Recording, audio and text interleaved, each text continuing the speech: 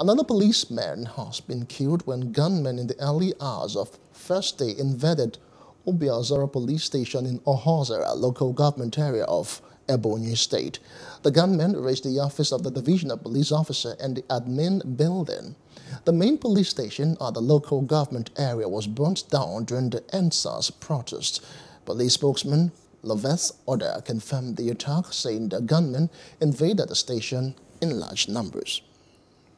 Hello, hope you enjoyed the news. Please do subscribe to our YouTube channel and don't forget to hit the notification button so you get notified about fresh news updates.